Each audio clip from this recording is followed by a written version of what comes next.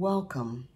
It's Meditation Monday, when we invite you to be still, take a moment, and dwell on the Word of God. As we prepare to ponder on what the Lord has to say, remove any distractions, position yourself in a posture to receive, and open your heart and mind to the Holy Spirit.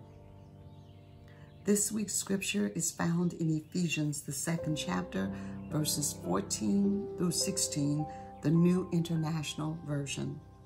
For he himself is our peace, who has made the two groups one and has destroyed the barrier, the dividing wall of hostility, by setting aside in his flesh the law with its commands and regulations. His purpose was to create in himself one new humanity out of the two, thus making peace, and in one body to reconcile both of them to God through the cross, by which he put to death their hostility. Father, we come before you and we thank you for the Word of God. We thank you, God, that you are our peace, and that, Father, you have broken down the barriers that will separate us, that would stop us from being one in you. Father, we pray that we would be people who would walk in love, who would understand the call that you have on our lives, and who would willingly appreciate the work that you accomplished by tearing down the barriers that exist.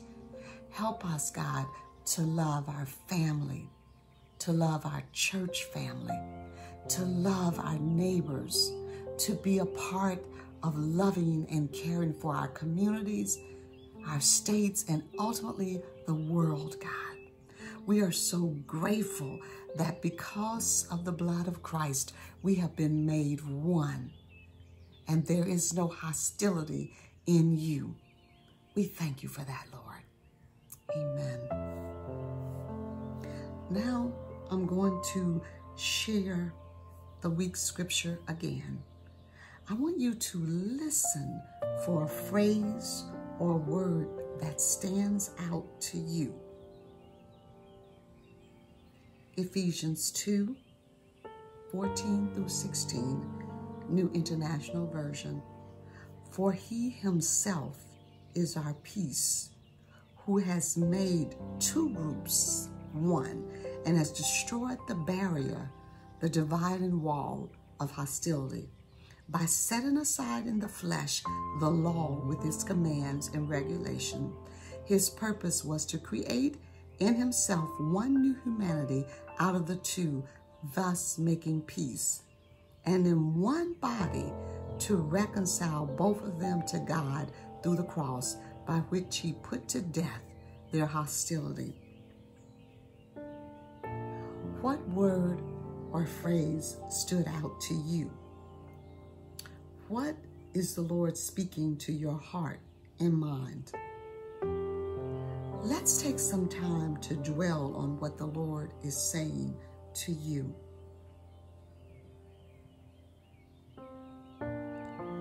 There is no need to rush this moment. Stay as long as the Holy Spirit leads.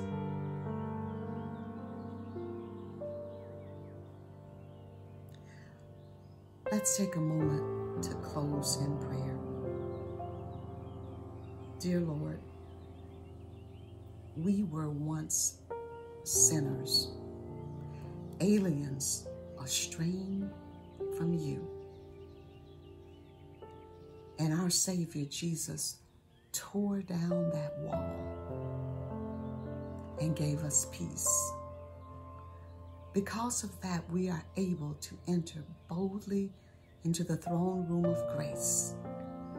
You do not have hostility towards us, but you have love. And because of that precious blood that was shed, we have been made one, and we can ask for and receive forgiveness. God, we pray that you would teach us how to live God-first lives every day, that you would teach us how to live in peace, that you would help us to dwell in peace with others the way you dwell in peace with us. Thank you for the Word of God. Thank you for learning and applying the Word of God to our lives. We bless you, Father. We honor you. We're so grateful for your love and for all that you do for us. In the name of Jesus, amen. As we part, remember to treasure the word in your heart and allow him to renew your mind.